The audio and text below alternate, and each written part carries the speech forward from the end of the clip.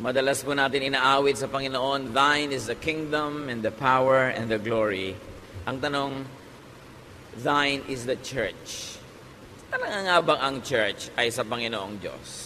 Sa Panginoong Hesus nga ba ang pangunguna sa iglesia? Ang Panginoong Hesus po ay isinilang, nagsakatawang tao na buhay, nagpakasakit, namatay sa krus para magbigay ng unang at tunay na mahalaga sa buhay, ang kaligtasan ng ating kaluluwa sa kabilang buhay at kaligtasan din ngayon sa napakaraming mga pahirap ng buhay. Yan ba ay nagaganap? In spirituality, in the practice of religion, in the search of God and godliness, what is truly important? Yan po ang ating sisikapin na itanong sa Diyos at ay hihiling ng kanyang kasagutan, what's truly important. Salamat, Ama, dahil kami inyong iniligtas, kami inyong nilinis sa dugo ng iyong anak na si Jesus. Turuan niyo kaming pahalagahan ang central message ng kamatayan ng Panginoon at pagliligtas sa amin. Teach us, Lord, what's truly important. Use your servant as your instrument. Be the speaker. Katotohanan niyo lang ang aming marinig. Kayo po ang maging tunay na tagapangaral. Ilayo niyo kami, Panginoon, sa mga tukso, palakasin ang aming katawan, at ngayon, palusugin niyo ang aming espiritu. Sa ngalan ng iyong anak na si Jesus, ang aming Panginoon at tagapagligtas, dumadalangin kami at humihiling ng karunungan. Matthew 23, 1-3. Jesus said to the crowds and to his disciples, "The Pharisees and the teachers of the law are experts in the law of Moses. So obey everything they teach you, but don't do as they do. After all, they say one thing and do something else." Napakalinaw po ng mga sunod-sunod na ito na katuroan ng Panginoon. Ipinapakita niya yung mga kawalang kabuluhan ng pagsunod sa maraming mga itinuturo ng mga religious leaders nung kanyang panahon. The dominant religious leaders, according to Jesus, did not walk their talk. At sabi ni Jesus, listen only to the content of their teachings. Do not imitate their behavior. Matthew 23, verse 4. They pile up burdens on people's shoulders and won't lift a finger to help. Ang inaatupag daw ng mga religious leaders ay pabigatin, pahirapin ang buhay ng mga mananampalataya. Religious burdens, and of course he was referring to the many needless laws of religion, practices and traditions of the people. They were needless and outdated practices and props. Outward looks, outward attire, clothes, length of hair, all those kind of things that have become big deal to the religious people. The Lord was saying now, mga unnecessary topics and issues pampabigat sa buhay. At kung nangyari yan, this still can happen today. Religious laws and policies, practices and standards that make life difficult, that complicate life. We join church para gumaan ang buhay, para sumaya, tumahimik, pumanatag, magpasaya ng kapwa, magtulungan, sabay-sabay maghanap sa Diyos, to be accountable to God personally for our personal shortcomings and sins, and to be accountable to the congregation only for the things that directly affect them as we do things. Na hindi business ng mga taong kalkalin o riratin ng mga lihim na buhay ng kapwa-member, ibunyag at usigin ang mga ito. Ang mga personal na bagay na ginagawa ng isang tao ay pananagutan niya personal sa Diyos. Nananagot lang tayo publicly kung ang ginagawa natin publicly and directly affect people's lives in a negative way.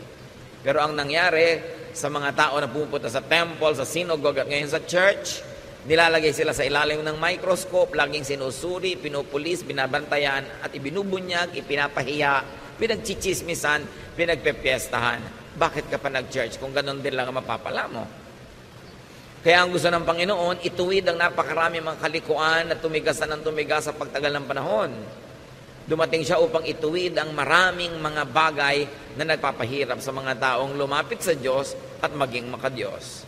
Halimbawa, nung ang mga mananampalatayang Hudyo ay naging mga Kristiyano at meron naman mga Gentile people na naging Christian din, gusto na naman silang pahirapan ng mga Jewish Christians. Acts 15, 3-5.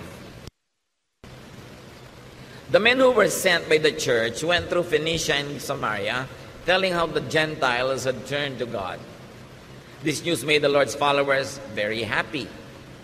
When the men arrived in Jerusalem, they were welcomed by the church, including the apostles and the leaders. They told them everything God had helped them do, but some Pharisees had become followers of the Lord. They stood up and said, Gentiles who have faith in the Lord Jesus must be circumcised and told to obey the law of Moses. So yung mga Pharisees na dating mga sobrang relihiyoso, nagpapahirap sa kapwa nila Jew, naging mga Christian yung iba. At ngayon, ini-import nila into Christianity yung mga dating kaugalian ng Judaism na nagpahirap nga sa kanila noon. Kaya sabi nila, tuwang-tuwa kayo na naging mga Kristiyano yung mga Gentile. Nagpatuloy na ba sila? Kailangan i-circumcise sila kahit matatanda na sila kasi yan ang requirement ni Moses. There's a problem here. What these Christians now were doing was to accept Jesus and the religious cultural baggage of the messenger. So sabi nila, hindi lang si Jesus na dala-dala natin ang dapat nilang tanggapin, ang atin di mga dati ng mga kaugalian, bago pa dumating yang si Jesus, kailangan tanggapin din nila. Acts 15, 6-9, the apostles and church leaders met to discuss this problem about Gentiles. They had talked it over for a long time when Peter got up and said, My friends, you know that God decided long ago to let me be the one from your group to preach the good news to the Gentiles. God did this so that they would hear and obey Him. He knows what's in everyone's heart. And He showed that He had chosen the Gentiles when He gave them the Holy Spirit, just as He had given His Spirit to us. God treated them in the same way that He treated us. They put their faith in Him, and He made their hearts pure. Nilinaw ni Pedro, ako ang tinuruan at inatasan ng Panginoon na unang magturo sa mga Gentiles. At nakita natin, nasaksihan ko at sinabi ko na sa inyo, kung paano tayo minahal ng Diyos, ganun din lang minahal ng mga Gentiles. Yung binigay sa atin na speaking in tongues, binigay din sa kanila. Yung baptism of the Holy Spirit, binigay din sa kanila. So, ginawa ng Panginoon yon, at dahil sa pananalig ng mga Gentiles na ito, ang puso nila inilinis. Anong naganap dito? Napakahalaga mga kapatid. They meet and discuss the matter because that matter was not covered by Scripture nor by precedent. May naganap at nagaganap sa kanilang pananalig na hindi covered ng mga dati na nilang Scriptures kasi walang ganong nangyari nung unang panahon. Gentiles becoming believers. So, wala silang mapagbabasihan na verse kung paano sila makikidil. So nag-meeting sila at pinaandar nila ang kanilang God-given intelligence. Pinaandar nila yung principle of love, principle of acceptance ni Jesus, at naka-formulate sila kung anong dapat gawin dahil nga wala silang verse na pwede pagbasihan. So, pinagana nila ang kanilang intelligence. Now, the believers would not be tied down and limited by their existing and old scriptures because it did not cover this new kind of occurrence. Experience and reason would be used to tackle current issues. Sa pagpapatuloy ng naganap, Acts 15, 10-11, now why are you trying to make God angry by placing a heavy burden on these followers? This burden was too heavy for our ancestors, but our Lord Jesus was kind to us, and we are saved by faith in Him, just as the Gentiles are. So here, the leaders who are enlightened were trying to make it clear that they were saved by faith, not by circumcision. Therefore, the Gentiles are also saved by faith, not by circumcision. So why require such a surgical procedure to men who are already quite of age? So Peter and the group couldn't count the matter as needless and an irrelevant burden. Hindi na kailangan yan, pampabigat lang yan ang buhay at pampahirap sa mga tao para lumapit sa Diyos. Acts 15:19, and so my friends, I don't think we should place burdens on the Gentiles who are turning to God. Conclusion, let us not turn them into Jewish Christians, being Gentile Christians would do. Hindi na kailangan na sila ay culturally gawin nating Hudyo. Yung culture nila, pwede na nilang ituloy, na naging Kristiyano sila, huwag na natin palitan yung kultura nila, pati yung kanilang mga asal at gawi. So they would update church culture and make the faith user-friendly. Pinapadali nila, hindi pinapahirap. Yung iba gustong pahirapin eh. Para bang fraternity, kailangan may hazing muna, pahirapan ka muna bago kita maging brad. Parang yung mga asosasyon ng mga PhD, kailangan pahirapan muna kita, kailangan muna mag-thesis defense bago ka masama sa aming mga doktor. Kaya ang thesis defense sa Pilipinas, ang hirap-hirap parang ayaw kang pasalihin ng mga PhD na sa kanilang hanay. Sa ibang bansa, sa mga progressive countries, tinutulungan ka, pinapadali nila. Dito, pinapahirapan para laging sikat at konti lang ang mga may PhD. So, ganun din yung mga maraming relihiyoso, pinapahirap nila para maangat sila, pinapakonti lang nila yung pwedeng mapasama sa kanilang mga hanay. They focus on being formal, not on being spiritual. At yun ang binabago ng mga Kristiyanong pinag-aaralan natin. Ngayon, balik tayo sa ating original topic. Ang Panginoon na kinikriticize niya yung mga religious practices of His time. Ginawa lang natin halimbawa yung naging bunga ng mga Jewish Christians na gustong gawing Jewish din yung mga Gentiles. Matthew 23 verse 5. Sabi ng Panginoon tungkol sa mga religious leaders, everything they do is just to show off in front of others. Puro lang sila pagpapa-impress. Puro lang sila pag-create ng impression na ako banal, ako mahigpit, hindi pwede sa akin yan, hindi ko papalampasin yan kasi ako maka-Diyos. So this show is about me being holier than you. Habang ibinaba ng Panginoon sa mga tao yung katuruan, itinataas uli ng mga naging bagong Kristiyano para mahirapan na naman yung iba at huwag maabot, para sila lang ang nakakaabot at sikat sila. Matthew 23, 13 to 15. You Pharisees and teachers of the law of Moses are in for trouble. Jesus continues. You're nothing but show-offs. You lock people out of the kingdom of heaven. You won't go in yourselves, and you keep others from going in. You Pharisees and teachers of the law of Moses are in for trouble. You're nothing but show-offs. You travel over land and sea to win one follower, and when you have done so, you make that person twice as fit for hell as you are. Ang mga pinakamababagsik na salita ng Panginoon ay hindi niya binitawan sa mga tinatawag na sinners. Binitawan niya ito sa mga tinatawag na banal, sa mga relihiyoso, sa mga religious teachers and preachers. Sabi niya, ang gagaling nyo, wala kayong ginawa kundi magpakitang tao. Pinagsasarhan nyo ng pinto ng langit ang mga tao dahil kayo man ay hindi makapasok. Naghihirap kayo para pumunta sa malalayong lugar para mag-convert ng mga kaluluwa. At pag na-convert nyo na sila, dinodoble nyo lang ang kanilang mga bigat sa buhay, lalong hindi sila makakapasok sa kalangitan. Hindi nyo kayang magturo ng kalangitan dahil hindi nyo yan nararanasan. Yan ang sinasabi ng Panginoon sa mga religious leaders. Puro kayo bawal, puro kayo mga paghuhusga, puro kayo mga pagpupwera, pagmamataas, pagmamalaki, puro mga pagpapalabas na kayo mga magagaling at mga matatalino at mga banal. Pero sa pagtuturo nyo sa mga tao, hinahawa nyo sila sa inyong mga ugali. Kaya sila man, tulad nyo, hindi makakapasok sa langit.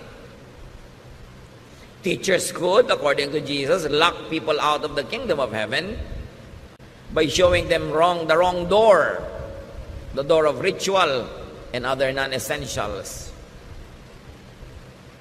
By making them follow invented requirements that will forever render you sinful. Hindi pwede, hindi kasya kahit kailan. Teachers could not go into heaven themselves by not following their own teachings or the truth they know. In their minds, they know the way to God, but in their practices, they don't do it. So hati sila. Iba yung iniisip, iba yung ginagawa. Iba yung public pronouncements, iba yung private life. At walang taong hati ang nakakaranas ng kalangitan o nakakapasok dito dahil ang gusto ng Diyos ikay buo. Kaya nga buong-buo tayong iniligtas buong-buong nilinis, buong-buong sinagip para buong makarating sa Diyos dahil tayo yung mga hati Nagiging buo tayo dahil sa pananalig natin sa Panginoon.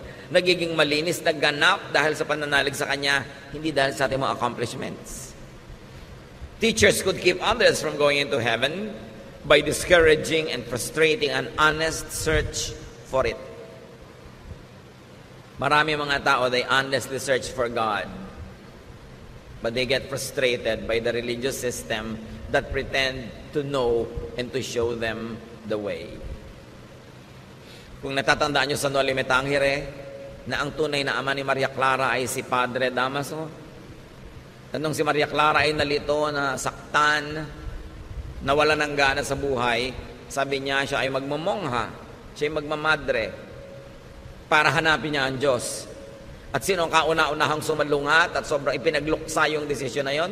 Yung tatay niya na pare na si Padre Damaso. Sabi niya, huwag, hindi mo alam ang sinasabi mo, hindi mo alam ang susuungin mo. Dahil kung merong nakakaalam kung saan patungo ang mga religious teachings, dapat religious leaders. Ang problema, maraming religious leaders, alam naman nila na yung kanilang mga ipinagtuturo ay walang kakauwian, nakapayapaan, katahimikan, pero yung pa rin publicly ang pinipilit nilang ituro para magmukha silang banal. Napakahalaga na magkaroon ka ng personal search for God. And we allow people to search for God in a personal way. We don't dictate to them how to search for God. We only help them open the door, find the way, give them the options, teach them, inform them about the Word of God, and then let them seek God. At kung ang mga tao ay nagkakamali, nagkakasala sa Diyos, it's a personal matter between God and the person. It's not for the congregation to feast on and to judge on. Kasi marami mga churches, naging parang mga Korte Suprema, naging parang mga hukuman, ginajudge ang bawat isa. Walang ganong itinuro ang Panginoon. Inimbento lang yun ng relihiyon. Ginagawa na yun nung araw na ang Panginoong Jesus ay nagtuturo at yun ang kanyang sinalungat. Tapos ipinagpatuloy pa ng mga Kristiyano later on yung ganong tradisyon na nililitis ang kapwa, hinuhusgahan. Kaya tuloy ang mga tao na pipilitan maging ipokrito at ipokrita, itinatago ang mga problema nila sa buhay sa takot na sila'y litisin ng simbahan. Maraming nilitis ang simbahan sa panahon, sa history. Meron pa mga tinaguri ang mga mangkukulam, sinusunog talaga literal yung mga katawan ng mga yon. Naging court ang church imbes naging kanlungan ng mga kaluluwang nahihirapan at humihingi ng ginhawa. Sa pagpapatuloy, Matthew 23:16-22, the Lord continues, "You are in for trouble. You are supposed to lead others, but you are blind. You teach that it doesn't matter if a person swears by the temple, but you say that it does matter if someone swears by the gold in the temple. You blind fools! Which is greater, the gold or the temple that makes the gold sacred?" May mga particular practices nung panahon na yun na tinuligsa ang Panginoon. Yung sobrang pagiging mahilig ng mga religious leaders sa pera. Love for money, power, and honor, misguided zealousness could blind religious teachers. Kaya ito ay tinuligsa ng Panginoon, na huwag mong kikilingan yung tao dahil mas mayaman, dahil mas malaki yung donation. At yung mga religious leaders, huwag mag-agawan, magbangayan, agawan ng mga member mayaman, ng mga donor. Nung paman, kinikriticize sa'yo ng Panginoon. Kaya hanggang ngayon, challenge pa yan sa maraming mananampalataya. Matthew 23:23-24. You Pharisees and teachers are show-offs, and you're in for trouble. You give a tenth of the spices from your garden, such as mint, dill, and cumin. Yet, you neglect the more important matters of the law, such as justice, mercy, and faithfulness. These are the important things you should have done, though you should have not left the others undone either. You blind leaders, you strain out a small fly, but swallow a camel. So, puro kayo pakitang tao. Sa mga nakikita ng tao na susukat, kahit na sa mga tithes and offerings, ang faithful nyo, at sabi ni Lord, dapat naman. Pero hindi lang yan ang mahalaga. Mahalaga yung katarungan, habag, pagiging matapat. Sabi, napaka mga bulag ninyo. Hindi nyo malulon ang kaprasong insekto, pero buong-buo yung nilulunok ang mga kamelyo. Ibig sabihin, mga maliliit na mga kasalanan ng kapwa, minamalaki nyo, maliit na mga pagkukulang, kala mo kung ano na. Pero yung mas malalaki mga kasalanan, hindi nyo napapansin. Yung mga kasalanan ng yabang, judgmentalism, self-righteousness, pride, misguiding people, selfishness. You don't notice that. Wala kayong napapansin kundi yung babaeng adulterous. Wala kayong napapansin kundi yung mga taong kung nagko-commit ng mga sexual sin na parang sexual sin na lang ang kasalanan sa buong lupa at sa buong buhay. Ang dami pang iba. Pero ang pinanggigigilan nyo, yan lang. Sabing ganon. E totoo naman mga kapatid, sa kasaysayan ng church, hanggang dumating tayo sa present time, merong mga major denominations sa talaga namang wala namang pinanggigilan kundi mga ibang mga uri ng pagkukulang ng kapwa, pero hindi nila napapansin yung mas malalaking mga kasalanan. Yung panghihiya, yung pananakit ng kalooban, yung paglalayo ng loob ng mga tao sa Diyos dahil sobrang nilang pinoformalize ang mga bagay. Sabi ni Lord, maliit na insekto, hindi nyo malulon. Pero yung mga lalaking mga kamelyo, buong buo yung nalulunok. Sabi, you hypocrites, you are in for trouble. You are majors of minors, specialists of non-essentials.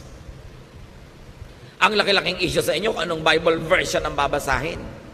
May version pang kaisa-isang tama at lahat na ibang version hindi na. Saka naman nakakita ng ganon. E paano bago na-imprenta yung version na yan? Di wala palang totoong Word of God. Sobra kayo nagmamalaki ng mga issue. Pinapalaki nyo ang loob, pinapayabang nyo ang inyong mga member na tayo ang tama, wala nang iba. Ang version na binabasa natin ang tama, yung kanila wrong. Tayo lang ang saved, sila hindi. Tayo lang ang papakasalan ni Kristo, sila audience. Sabi, binubulag nyo ang mga tao para maging mayabang na member ng inyong kongregasyon. Na kami lang ang tama. Ang tingin tuloy sa iba, demonic. Ang tingin sa iba, mali. Nagiging pala, hiwalay tuloy at mga separatist. Flunkers in major subjects like justice, mercy, and faithfulness. Pero ang gagaling magtalumpati, buhay na buhay pa hanggang ngayon ang mga tinutuligsa ng Panginoon noon. Dapat nating ibukas ang ating mata at isip at makita natin kung ito ay umiiral at nagaganap sa iba't ibang lugar at huwag tayong makisangkot, makisali at tulungan sa ganito mga tao na pahabain ang problema na noon pa man ay nilulutas na ng Panginoon. Self-righteousness, religious separatism, judgmentalism, pagbungkal at pag-ungkat sa mga lihim na buhay ng mga tao. Tulad ng babae who was caught in adultery. Alangan mang she was committing adultery in the streets. She probably was doing it in her own home, in her own house. And that people entered that house and dragged her out. Nung dinala sa Panginoon, gusto nilang batuhin. Hindi naman ipinabato ng Panginoon. Sabi lang niya, o sige, yun na lang perfect sa inyo, yung walang kasalanan, magsimula nang bumato. Although it was required by the law of Moses to kill that woman by stoning her. But the Lord said, di ba? Sabi ni Lord, I am the light of the world. Kaya ako dumating para tapunan ng liwanag yung mga religious baggage ninyo na ginagawa kayong mga malulupit sa kapwa. Akala nyo kinakatuwa ng Diyos. Tuwang-tuwa kayo, ipinagbubunyi ninyo na pagpiestahan ng mga kasalanan ng iba para yung mga kasalanan nyo ang huwag matingnan. Binovolunteer nyo na lang na lahat magtinginan sa kasalanan ng iba. Sabi, hindi ganyan. And so nobody dared to stone that woman because nobody was qualified. Alam nyo ang ginawa ni Lord na qualification to judge? Perfection. Sabi niya, o sige, sabi pala ng law of Moses, babatuhin ang babaeng makasalanan. Batuhin na, mauna na lang yung walang kasalanan. Wala naman nangahas because nobody was perfect. Mga kapatid, kung hindi kayo perfect, stop judging others. Kahit sa congregation, yung mga kasalanan lang ng church, brothers and sisters natin na kailangang i-deal, yung kasalanan that directly and effectively and practically affect us. Halimbawa, treasurer ng church, tinakbo niya yung fund. Affected tayo lahat. Dapat talaga i-deal yun. Pero anong pakialam niyo kung sinong ka-date niya kahapon? That's between her and God. No? Anong pakialam niyo kung anong nakaraan niya? That's already charged to the cross. Anong pakialam natin sa private lives ng mga tao hanggat hindi tayo directly affected in a practical way? Yan ay tinuturo ng Panginoon. Anong pakialam niyo dito sa babaeng ito? It's between her and God. Dahil kung talagang gusto ng Lord na papatayin yung babaeng yon at sundin yung batas ni Moses, ba't di niya pinabato? At kung babatuhin din lang pala yung babae, ba't pa dumating ang Panginoon sa mundo para tayo iligtas? Para tayo patawarin at linisin? Hindi lang tayo inililigtas sa impyerno at sa mga impakto. Inililigtas din tayo sa mga relihiyosong sobrang makialam sa buhay ng kapwa na gusto nilang parusahan yung mga taong gumagawa ng mga private sins. Kung gusto mo maging banal, magpakabanal ka. That's good, that's best, that's commendable. Pero huwag mong sukatin yung kapwa mo sa iyong pamantayan. Huwag mong pilitin yung kapwa mo na maging kasing banal mo. Your life is your business before God. At pag tinanggal mo yun sa iyong ugali, sasaya ang church. Hindi para konsentidihin natin ang isa sa mga kamalian, but you always say, God is not yet finished working on this person. Kung ang mga kasalanan niya ay napaka-private, bakit ko kakalkalin? Ang iintindihin ko yung kasalanan ko, yung kalinisan ko before God. And I will pray for the person, I will give counsel kung hinihingi niya, bibigyan ko ng payo kung hinihingi niya, bibigyan ko siya lagi ng inspirasyon, ng magandang halimbawa sa pamamagitan ng buhay ko, but I will not lecture. I will not judge. At hindi ko siya ititiwalag dahil lang kulang siya. Dahil pag lahat ng kulang, tiniwalag, walang matitira. Gusto ni Lord ituwid yung religious customs ng mga tao. Na kumbaga pag relihiyoso ka, nakakasakal kang kasama, ang hirap-hirap mong kasama sa buhay dahil bantay ka ng bantay ng kasalanan ng iba. Lagi kang may points, may scoreboard. That's not what the Lord wanted. Sabi niya, I came that you might have peace. Sabi niya, don't worry, I have overcome the world. Your sins are charged to me, and I am the judge. Don't judge each other. I will judge. Ngayon, kung kayo yung babae na nagkulang at nagkamali, di nyo ba ikakatuwa na ang Panginoon ang judge? Gusto nyo ba na yung mga churchmate nyo ang judge? At kung hindi nyo gusto na i-judge kayo ng churchmates, don't judge your churchmates. Let Jesus judge them. And up to now, Jesus is still Savior, not yet a judge. So bakit natin siya uunahan? Now, religious fanatics could be unjust, merciless, uncaring, and cruel because they kill the opposition or the competition. May mga congregation naman kaya mahigpit, marketing lang nila yon para i-market nila ang sarili nila, maka-Diyos, godly, mahigpit. So sa amin kayo mag-member, huwag yan sa mga maluluwag na yan, walang mangyayari sa buhay nyo. Pero subukan nyo mag-member doon sa ganun kahihigpit. Subukan nyo lang. Maglingkod kayo ng 20-30 taon. Tama ang hairstyle nyo, yung gupit nyo, yung haba. Tama ang hairline ng inyong damit. Tama ang lahat ng ginagawa nyo. Subukan nyo magkamali after 20 years ng paglilingkod. Sisipain nila kayo. Promise. Tatanggalin nila kayo, ititiwalag nila kayo, kakalimutan nilang kapatid nila kayo. Alam nyo, ang mabilis makalimot ng magandang pinagsamahan, mga Kristiyanong mahihigpit. Ang tagal-tagal mong brother and sister in the Lord, subukan mong madapa, magkamali, kauna-unahan silang lalapa sa'yo. Mahirap sila mga kaibigan. Kasi, you're only a friend as far as you are holy. Pag nagkamali ka na, hindi na. Mabuti lang mabuti kung kaya mo maging holy 100% of the time. Kaya yung iba, nagpe-pretend tuloy. Nagpapanggap sa takot na matiwalag. Sa takot na mapagpiestahan, ma-bulletin board, ma-pulpito, maipahiya. Religious fanatics could be unjust because they think that killing for religion pleases God. Katulad nun, yung mga tao, papatayin nila yung babae. Imagine a person that you will stone to death. Siyempre, hindi naman patay agad yun. Mangingisay-ngisay pa, bubula pa ang bibig, dudugo, magkakapasa-pasa, bato ka pa ng bato. Anong tigas ng puso ang pwedeng meron ka para gawin yon? At bakit mo sasabihin galing sa relihiyon o galing sa Diyos yung tigas ng puso na yon? Liban na lamang, you were brainwashed by religion to think that God is pleased when you kill somebody because that somebody fell short of God's glory. But you can kill somebody in many ways. Hindi mo na kailangang batuhin ang tao. Pagchismisan nyo lang is a kind of murder. Pinapatay mo yung kanyang reputasyon, pinapatay mo yung kanyang happiness, yung kanyang peace, yung kanyang pag-asa. Yung i-judge mo ang isang tao is a form of killing. That's why Jesus said, sige, bumato na lang yung walang kasalanan.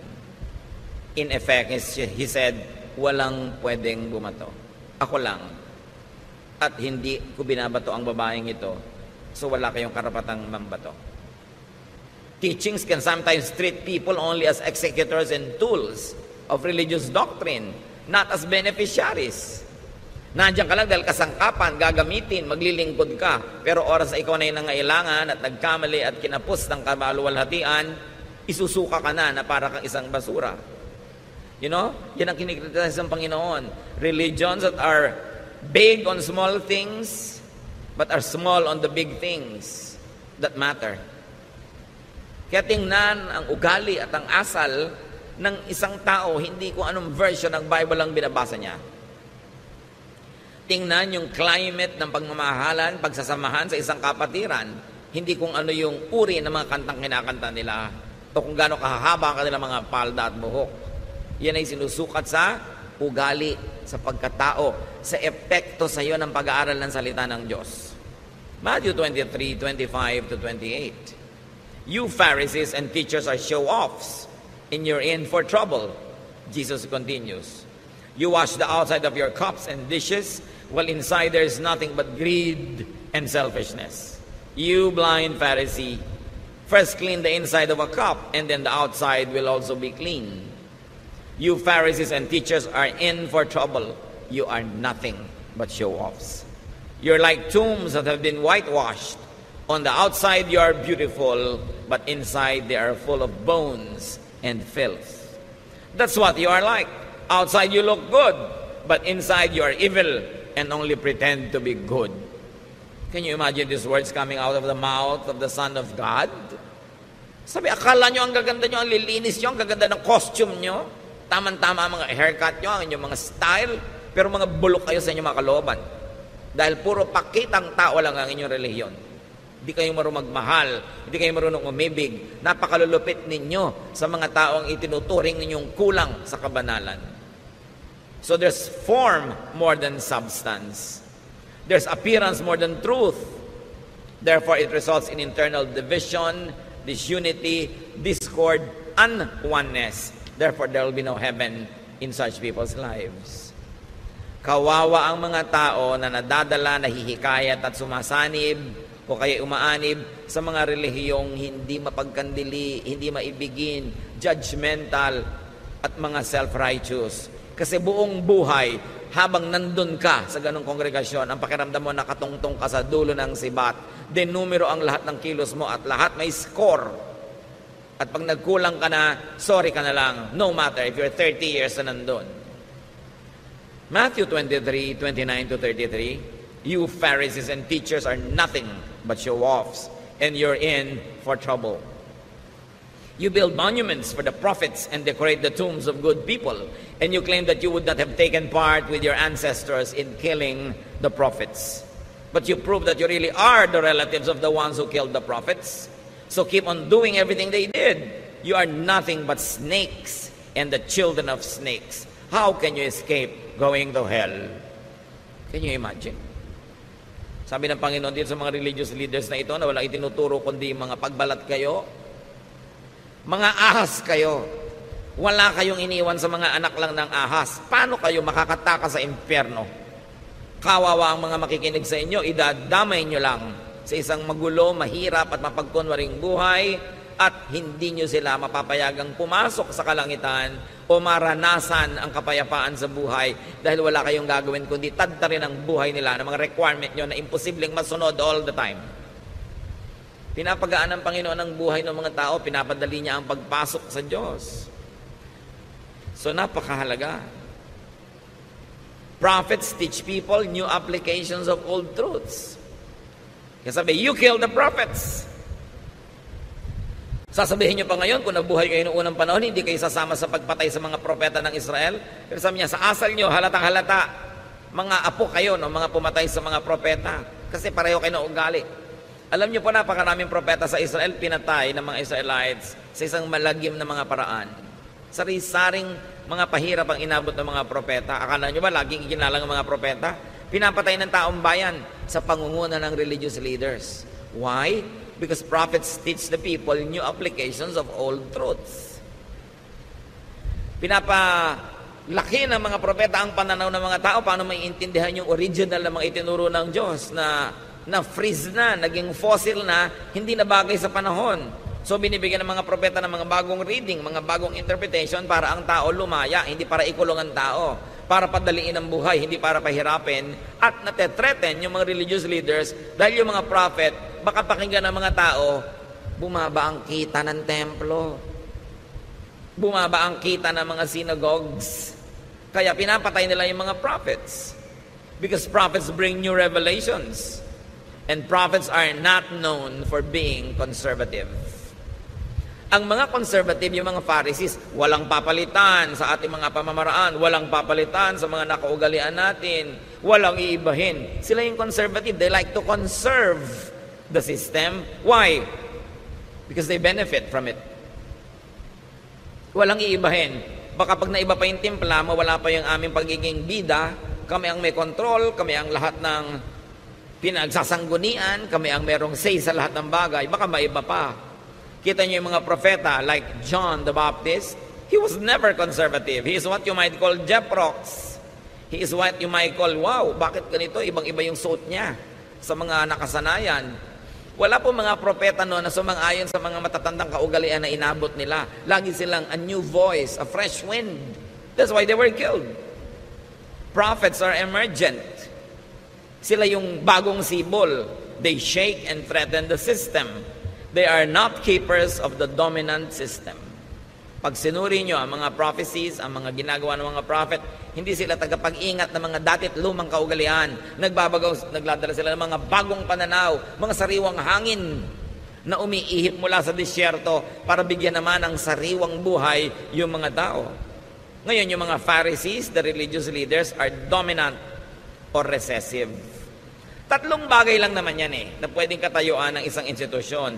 Ikaw yung dominant, nag-ahari, ikaw yung recessive, papalaos, o ikaw yung bagong sumisikat, emergent. And in the scheme of things, the prophets were always emergent. Bagong ideya, bagong application, paglalabas sa mga dating mga kahon, pagpapalaya sa mga dating mga tali, yun ang ministry ng mga prophets. Yung church system, sila yung dominant. Sila yung nag-ahari. At dahil nag-ahari sila, they are conservative. They don't like to change anything dahil baka pag napalitan, mawala yung kanilang pag-ahari. So they fight for dominance and survival. Kaya kung may mga dalawa o tatlong mga dominant group, sila yung naglalaban-labanan kasi ang tingin nila sa mga kaluluwa, market, agawan ng kliyente at customer. At hanggang ngayon, nangyayari yan mga kapatid. Kompetisyon ng mga denominasyon, kompetisyon ng mga relihiyon, paramihan ng member, paramihan ng donor, at walang papalitan dahil nakikinabang yung mga nakaupo at nakaluklok sa present system. The Lord Jesus Christ would never be identified with conservatives. When the Lord Jesus Christ was born, napaka-unconservative ng paraan siyang naipanganak. Napaka-kakaiba, new, revolutionary. At ang mga katuruan niya, napaka-revolutionary. Kung sino yung mga makasalanan, doon siya nakisalamuha. Kung sino yung mga relihiyoso, doon siya umiwas makisalamuha. Kung sino yung mga tinuturing ng mga latak ng lipunan, mga walang sinabi, walang pinag-aralan, yun ang ginawa niya mga disciples. Hindi siya conservative, ever. And I will never be glad to be called a conservative. Kasi lahat ng mga pagbabago sa mundo, sa technology, sa kabihasnan, maging sa espiritualidad, it was always brought about by the new wind of new prophets. Yung reinvention of old truths so that now the people will benefit from it and the people will not be enslaved having to follow a system that no longer works. Nagpapalaya, nagpapalaki ng isip, nagpapaluwag ng buhay, nagpapaluwag ng hininga. Yung mga conservative nagtatali, nagagapos, nagkukulong dahil nakikinabang sila na sila lang yung nangunguna. Matthew 23, 34-36. Sa pagpapatuloy ng Panginoong Jesus, I will send prophets and wise people and experts in the law of Moses to you. So future tense pa, sabi ng Panginoong Jesus, padadalan ko kayo ng mga propeta, padadalan ko kayo ng mga matatalinong tao, yung mga tunay na magpapalaya sa inyo, but you will kill them. Or nail them to a cross, or beat them in your meeting places, or chase them from town to town. That's why you will be held guilty for the murder of every good person. I can promise you that people living today will be punished for all these things. Sabi niyo, alam niyo, padadalan ko pa kayo ng mga magtuturo pa sa inyo, mga bagong ideya, nakakapagpalaya, nakakapagpaluwag ng buhay. Pero alam niyo ang gagawin niyo? Uusigin ninyo. Babantaan ninyo. Le-labelan nyo na kung ano-ano mga labels, tatawagin yung mga demonic, evil, etc., etc. At papatayin nyo kung pwede pa. Sabi nyo, mananagot kayong lahat sa ganyang mga gagawin ninyo. May mga nagtatanong, meron pa ba mga prophets ngayon? Why not? Sabi nga ni Lord, I will send pa future tense pa. Those who insist na wala na, they only probably want to control your thought. Para sa kanila na lang kayo makinig at hindi na sa iba pa. Pero siyempre, kung meron mang ipapadalang mga totoo, lalo namang marami ipinapadala si Taning ng mga false. Kaya dapat sinusuri. Sabi ni Lord, you will know them by their fruits. Tingnan nyo bunga. Ano ba yung tunay na bunga ng isang guro? Hindi lang yung nangyayari sa buhay niya, mga kapatid ha. Yung nangyayari sa buhay nyo dahil nakikinig kayo sa kanya. Yun ang bunga. Lumuluwag ba yung buhay nyo? Nagiging mas mahal nyo ba ang Diyos? Mahal nyo ang inyong kapwa? Mas nakakalaya ba kayo? Pero hindi kayo kinukonsinte sa kamalian? Pero hindi naman kayo hinuhusgahan? Hindi kayo binapahiya, binubulgar? Ano nangyayari sa buhay nyo? Kayo ang bunga. Kaya kayong makakaalam, good teacher ba? Good church ba? Good congregation ba? Tingnan mo sarili mo, anong nangyari sa akin mula nung nakinig ako dyan? Yun ang bunga. Hindi yung, ay, ang ganda ng bunga niya kasi tama ang gupit, maiksi ang buhok, malinis ang kuko, laging ganito ang suot. Hindi bunga yun, costume yun. Ang bunga is, how are you affected by the teaching? Because you are the fruit. So ang tanong, may mga Pharisees pa ba ngayon? Natural, marami. At ayaw nila sa mga false prophets. And listen, ayaw din nila sa genuine prophets. Kasi gusto nila, sila lang ang papakinggan. Sila lang ang hinirang ng Panginoon. Ang version lang nila ng Bible ang tama. Ang teaching lang nila ang totoo. Ang church lang nila ang i-honor ni Lord. Maniniwala pa ba kayo sa mga panahon na ito sa ganyan mga kagilagilalas na kasinungalingan? Marketing yan. Gusto nila, sila lang ang ligtas, sila lang ang totoo, sila lang ang tama. Be careful with people that say sila lang ang tama at ligtas at wala nang iba. Yan ang talagang mark, pinakamalaking mark ng kulto. Yung solohin mo ang Diyos, sa'yo lang sila, wala na sa iba. Tatakutin mo yung member mo, kahit gusto na umalis, pag umalis ka sa amin, matatagal ang kaligtasan mo. Hello? Dapat mag-isip na ang mga tao. Tapos na ang panahon ng kamangmangan. Ang Biblia ay nababasa na ng lahat ng tao.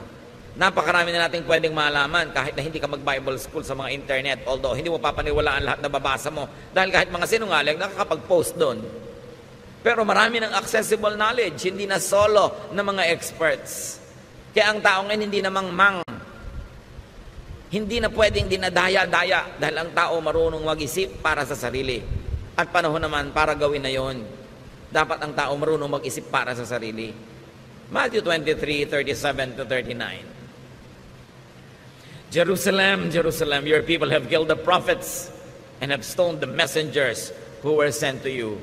I have often wanted to gather your people as a hen gathers her chicks under her wings, but you wouldn't let me.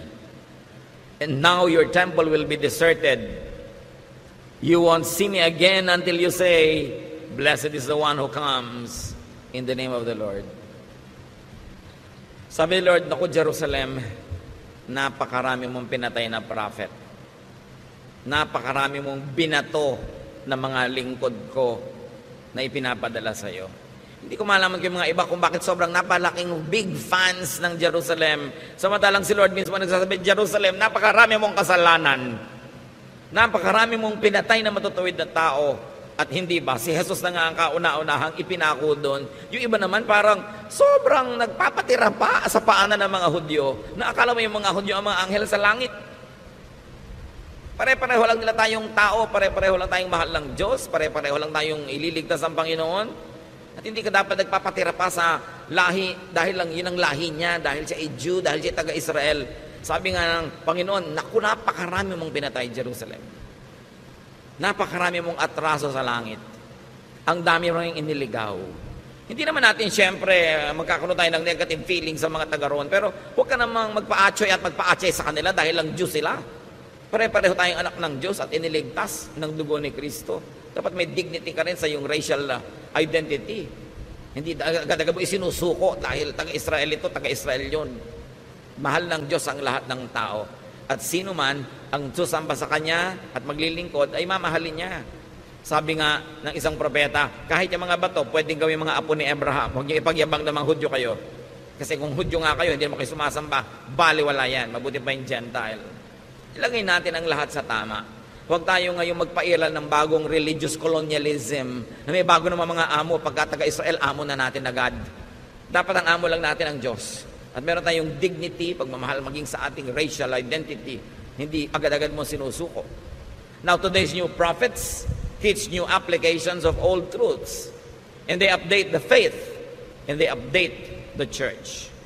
Today's Pharisees, the establishment, will resist change. They will take shelter in conservatism.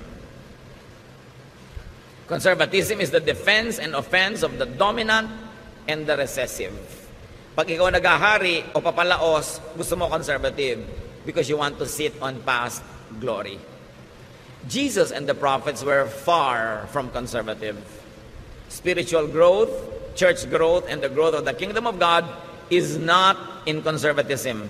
It is in dynamism and continuing reinvention of ourselves. So, why do we review? And why do we study these principles? Because we are bombarded by religious marketing of the dominant Pharisees, the rich, big religious corporations that compete for our soul and for our loyalty. What's truly important according to the Lord? Mercy.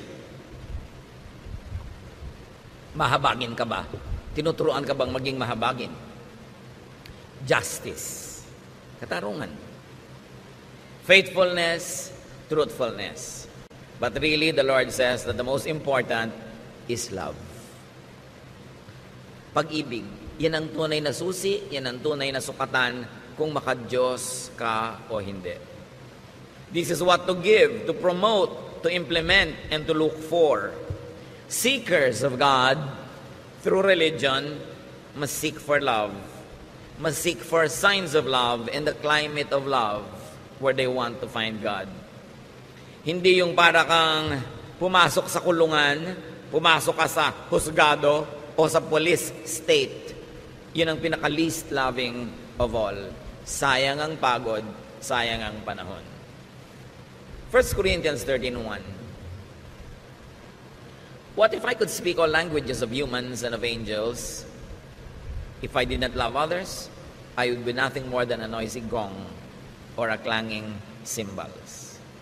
Sabi, ano ngayon, kung marunong ko mag-speaking in tongues, na minamalaki nung araw sa Corinthians yan, sabi ko, hindi ako maibigin, baliwala yan. Para lang akong ingay na walang katuturan. Sabi niya, of course, others there, if I do not love others, others means the other. Yung hindi ikaw, yung hindi mo kamukha, yung hindi mo kagrupo, loving the other. Love others. Without love, religious eloquence is meaningless. 1 Corinthians 13:2. What if I could prophesy and understand all secrets and all knowledge? And what if I had faith that moved mountains? I would be nothing unless I loved others. So all the seminary education, all the PhDs, all the experience in ministry, without love, prophecy, knowledge, and faith are meaningless. Love pa rin. Hindi nyo hinahanap yung strict church ba ito? Doctrinal ba ito? Ang hahanapin nyo, loving church ba? At ang dadalhin nyo sa church, love din. Kung gusto nyo maging loving yung climate, love ang dadalhin ninyo. Hindi yung mga kabaligtaran nito. We all contribute in creating a climate in the fellowship. 1 Corinthians 13:3. What if I gave away all that I owned and let myself be burned alive? I would gain nothing unless I loved others. Yung mga unloving churches, minamaliit, nililibak nila yung word na love. Pag sa kanila yung love, hippie yan, durog yan, durugista yan, yung mga ano yan, mga wala yan, mga pasaway yan. Sa kanila ganoon na ibig sabihin ng love eh. Minamaliit nila yung word na love. Akala nila yung love yung pagiging careless, pagiging bangag, pagiging lasing. In-associate nila sa mga make love, not war, noong mga 1969, 1970. Iniiba nila para lang bulagin yung mga tao about the meaning of love. So ngayon, sabi, hindi kami loving, we are strict.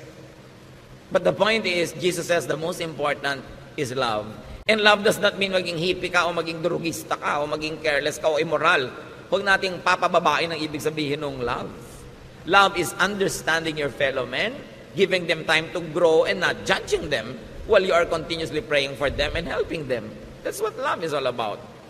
Without real love for people, charity and sacrifice are nothing. So religious eloquence, religious brilliance, and religious giving are nothing when not done in love and for love of others. For what else could this be done?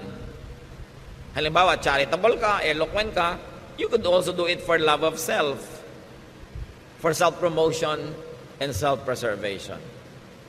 1 Corinthians 13, 4-7. Love is kind and patient, never jealous, boastful, proud, or rude. Love isn't selfish or quick-tempered. It doesn't keep a record of wrongs that others do. Love rejoices in the truth, but not in evil. Love is always supportive, loyal, hopeful, trusting. So love doesn't keep a record of wrongs that others do. Keep that in mind. Religious zeal, especially self-righteousness, judgmentalism, and congregationalism could oppose love. 1 Corinthians 13, 8-10. Love never fails. Everyone who prophesies will stop. So mawawala ng halaga yung mga prophets at prophecies.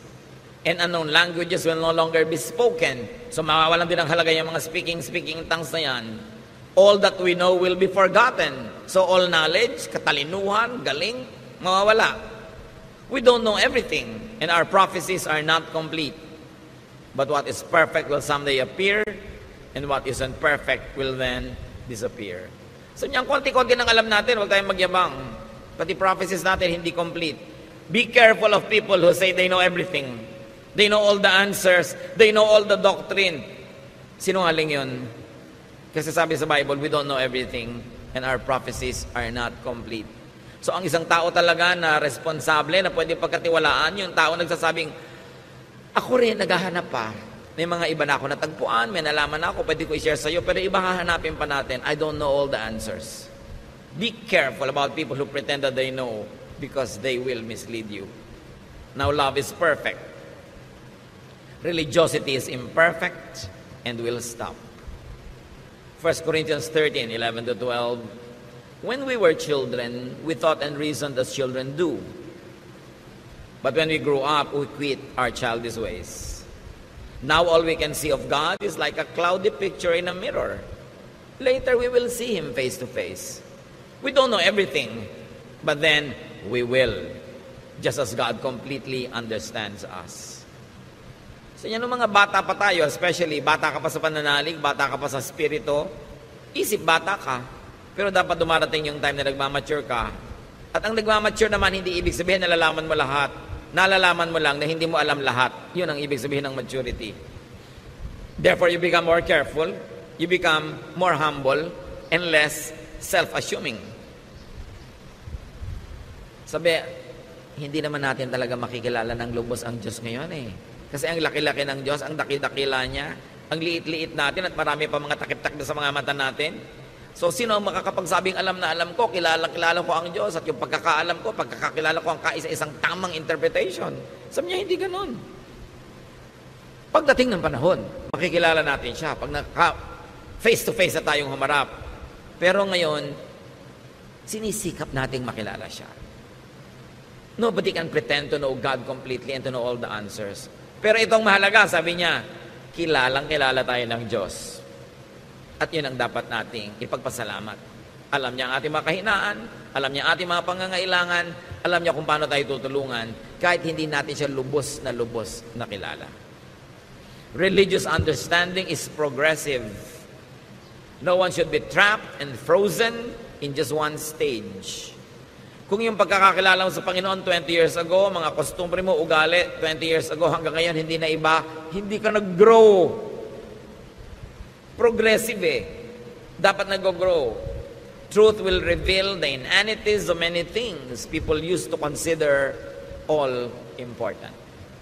So 1 Corinthians 13:13, sa pagwawakas, kung anong tunay na mahalaga. For now there are faith, hope, and love. But of these three, The greatest is love. Religion teaches faith, but it will become irrelevant when everything is revealed. Religion teaches hope and expectations, but they will become irrelevant. They will be moot and academic when we are together with the Lord in eternity. Religion teaches love, which is the greatest, because it will be forever. Yun ang patuloy at in fact, yun ang lalo pang lalago pagka humarap na tayo sa Panginoon at magkakasama na tayo sa kabilang buhay. Why is it the greatest? Because God is love. If you're going to be known for anything, be known for godly love.